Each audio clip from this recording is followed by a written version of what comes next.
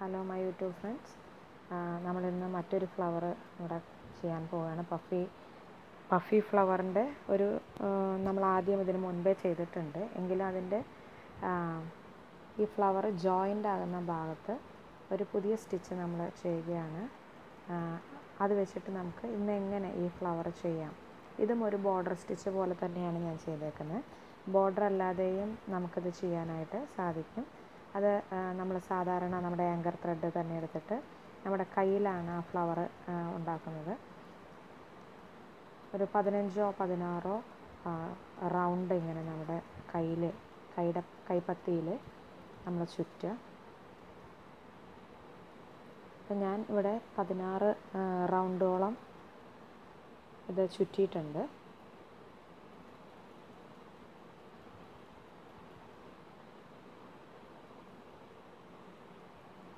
എന്നിട്ട് അതിൻ്റെ centre portion നമ്മൾ പിടിച്ചിട്ട്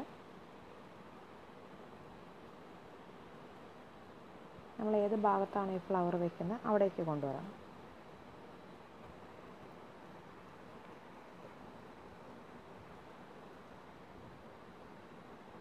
ഇത് സെൻറ്ററിൽ നമുക്ക് കെട്ടിട്ടിട്ടും ചെയ്യാനായിട്ട് സാധിക്കും.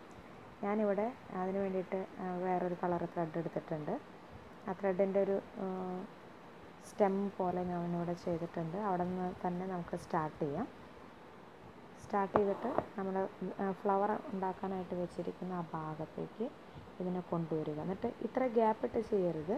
അതെവിടെ സ്റ്റാർട്ട് ചെയ്തോ അതിനേക്കാൾ ഒരു അല്പം ഫ്രണ്ടിലേക്കായിട്ട് നമ്മളതിനെ കൊണ്ടുവരണം. അതിന് സെൻറ്റർ പോർഷനിൽ വെച്ചിട്ട് അതിനെ ലോക്ക് ചെയ്യുക അതിനോട്.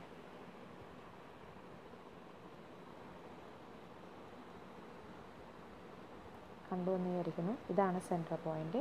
അതിലേക്ക് നമ്മുടെ ഫ്ലവറിൻ്റെ ഭാഗം വെച്ച്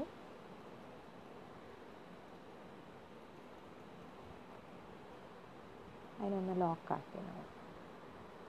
എന്നിട്ട് അതിനെ ഫ്രണ്ടിലോട്ട് കൊണ്ടുവന്നു.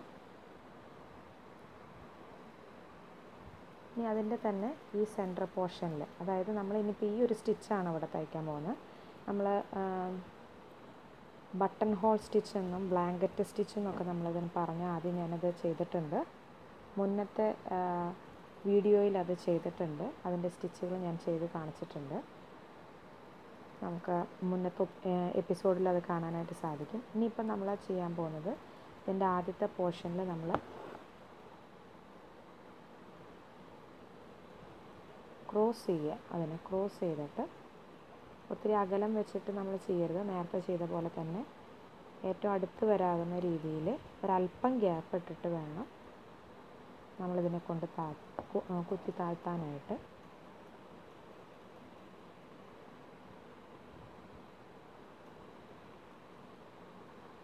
നമുക്ക് കാണാൻ സാധിക്കും എന്ന് ഞാൻ വിചാരിക്കുന്നു. അതിൻ്റെ തൊട്ട് മുകളിലായിട്ട് അടുത്തത് ഒരെണ്ണം കൂടെയും ചെയ്യുക.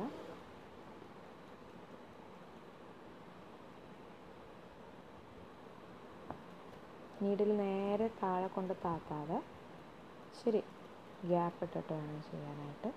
ഇനി താഴോട്ടും അങ്ങനെ തന്നെ.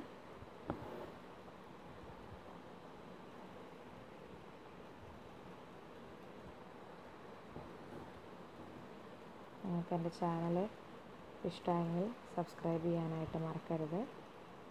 ഷെയർ ചെയ്യാനും ലൈക്ക് ചെയ്യാനും മറക്കരുത്. അടുത്തൊരു 4ാമത്തെ ലൈനാണ് നമ്മളിവിടെ ചെയ്യുന്നത്.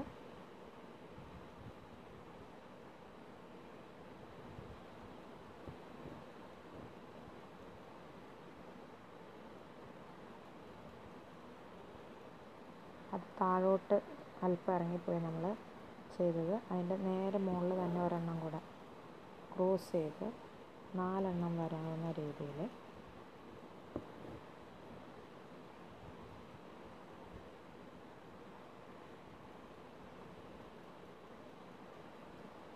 മനസ്സിലായെന്ന് വിചാരിക്കുന്നു. ഇനി അതിൻ്റെ താഴെ നിന്ന് നമ്മൾ സ്റ്റാർട്ട് ചെയ്യുകയാണ്.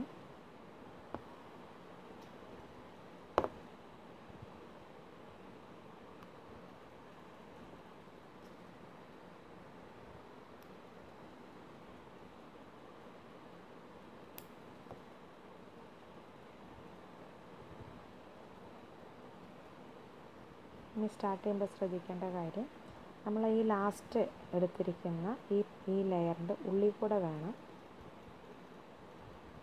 കൊണ്ടുവരാനായിട്ട്. എന്നിട്ട് നമ്മുടെ നീഡിലിൻ്റെ താഴെ കൂടെ വേണം ആദ്യത്തെ എടുക്കാനായിട്ട്. ഒരു നെറ്റ് പോലെ നമുക്ക് തോന്നുന്ന പോലെയാണ് ഇതിരിക്കുക. എല്ലാം ഈ ഒരു ത്രെഡിൻ്റെ ഉള്ളിൽ കൂടെ, നീഡിലിൻ്റെ താഴെ കൂടെ ത്രെഡ് വലിച്ചിട്ട് വേണം എടുക്കാനായിട്ട്.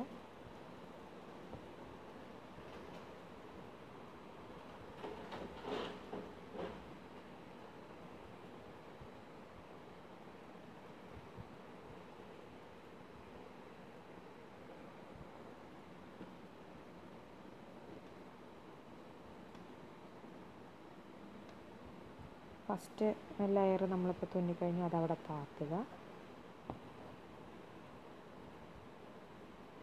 സെക്കൻഡ് അതിൻ്റെ തൊട്ടടുത്തുനിന്ന് തന്നെ സ്റ്റാർട്ട് ചെയ്യണം. സ്റ്റാർട്ട് ചെയ്യുന്നത് നമ്മൾ ഈ ആദ്യത്തെ ലെയർ എടുത്തതിൻ്റെ ഉള്ളിൽ കൂടെ തന്നെ അപ്പുറത്തെ രണ്ടാമത്തെ ലെയറിലേക്ക് അതിനെ കൊണ്ടുവരണം. ഓപ്പോസിറ്റ് തന്നെ നീഡിലിൻ്റെ താഴെ കൂടെ വേണം നമ്മളത് എടുക്കാനായിട്ട്. ബട്ടൺ ഹോൾ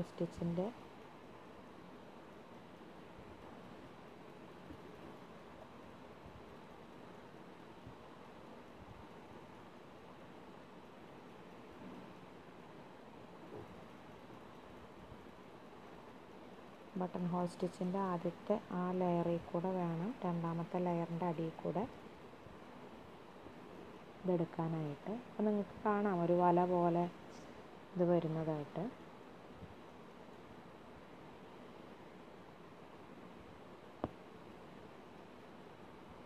അവസാനിക്കുന്ന ഭാഗത്തൊന്ന് ഇത് കുത്തി താത്തി കൊടുക്കുക. എന്നിട്ട് അവിടെ നിന്ന് തന്നെ റീസ്റ്റാർട്ട് ചെയ്യണം നമ്മൾ.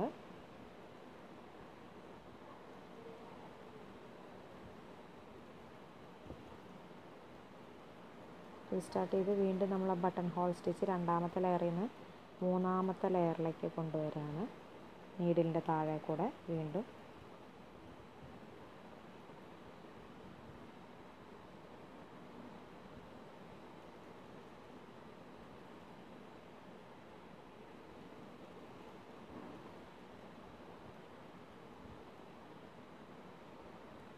ഒത്തിരി ടൈറ്റായിട്ട് വലിക്കരുത്, അപ്പം നമ്മുടെ ഇത് താഴോട്ടങ്ങ് പോരും.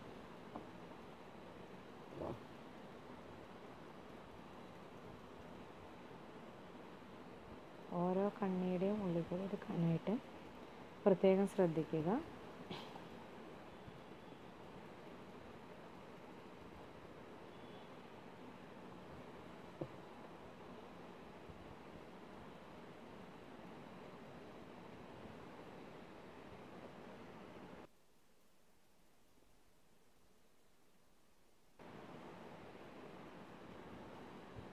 അപ്പോൾ മൂന്നാമത്തെ ലെയർ നമ്മൾ എൻഡ് ചെയ്യുകയാണ്. വീണ്ടും അവിടെ നിന്ന് തന്നെ ഇച്ചിരി മുകളിലോട്ടായിട്ട് റീസ്റ്റാർട്ട് ചെയ്യുക.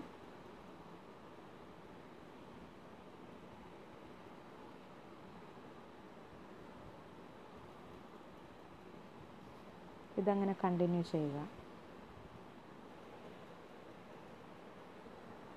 നാലാമത്തെ ലെയറിൻ്റെ ഫിനിഷിംഗ് പോയിന്റിലേക്ക് നമ്മൾ എത്തുകയാണ്.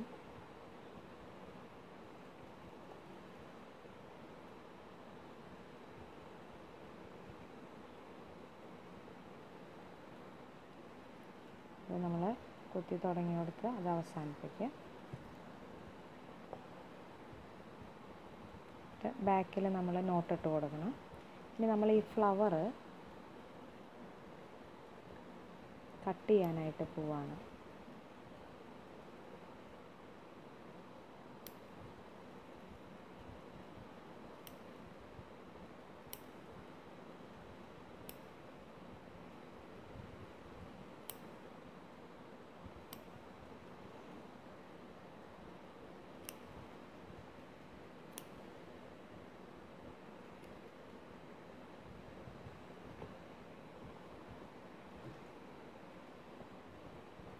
നമ്മൾ വെച്ചിരിക്കുന്ന ത്രെഡ് കട്ട് ചെയ്തു. ഇനി അതിനൊരു ഷേപ്പിലേക്ക് നമുക്ക് ആക്കണം. അതിനൊപ്പം പിടിച്ചിട്ട് നമ്മളൊന്ന് വൃത്തിയായിട്ട് ഒന്ന് അരിഞ്ഞു കൊടുക്കണം.